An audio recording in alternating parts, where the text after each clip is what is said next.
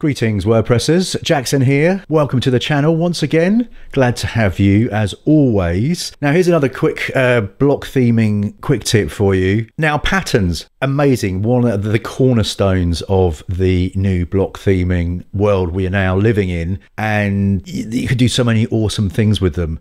There's one thing that's a bit what bugs me, at least, is that when you go into the pattern library, when you're in a page, you'll see in there all the patterns that come with the theme, or the patterns from your custom theme you've built. But by default, WordPress shows all the patterns that are on the WordPress.org site, the pattern repository, which is a bit nuts, because if you've built out a beautiful custom site, or you're using a beautiful custom, a beautiful theme, why on earth would you allow your user, your client, your admin of the site to choose completely randomly designed patterns that have got nothing to do with your website and allow them to plonk them on a page or in a post? It doesn't make sense. I mean, I can see the logic.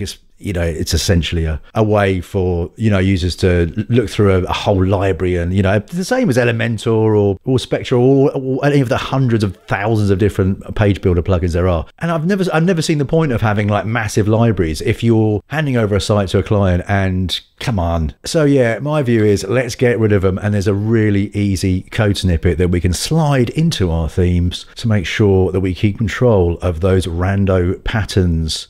So here we are, a quick tip for you: get rid of the randos.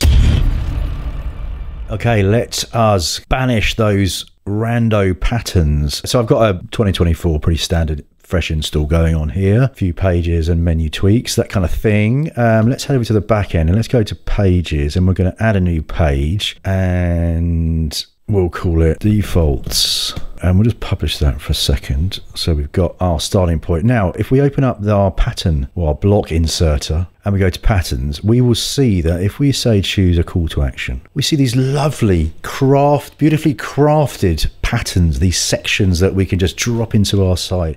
Beautiful. We can scroll through them, and any of these would look absolutely gorgeous until something weird happens, and we're seeing a ton of just randos. What is going on? I don't want to say, when I pass a theme over to a project over to a client, am I going to let them have access to rando patterns? I don't think so. Let's get rid of them. Now let's get into the code. It's pretty simple stuff. I've got a child theme running on here. Let's just show you that. Appearance, themes. So I've got this child theme. If you haven't seen the video, it's up there in the card to show you and describes exactly how to create a child theme and get your styles in there, that sort of thing. Go check it out. But I've already got this set up, and I've got my child theme of 2024 open here, and it does indeed have a functions with some of those functions we created on a previous tutorial.